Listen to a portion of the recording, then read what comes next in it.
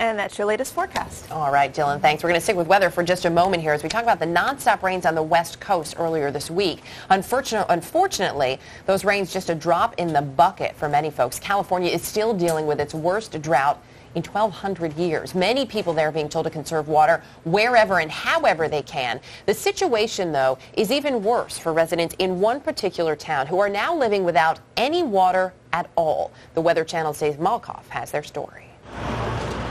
We just didn't realize how much of a blessing a hot shower is. Free hot showers at the church Get your shower bag. is just one new reality for California families like the Blackburns. It's rough that a lot of people wouldn't understand. Why it's necessary to have such things. Just down the road, wells are drying up. These are donated pumps and tanks. Crews can't hook them to homes fast enough. My name's Yolanda Serrato, and I ran out of water since mid-July. It all started last year when this house ran out of water, then Yolanda's, and then this house. But not all the houses are dry. This house and this house still have water. Their wells are deeper. If they have a deeper well, they still have water. This cube doesn't look like it's a lot of water.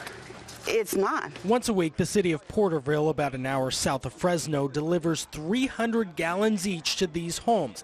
Community leaders estimate as many as 5,000 people may have run out of water in this county alone. When I run out of water on my tank, I have to get a bucket of water from the neighbors to use the toilet.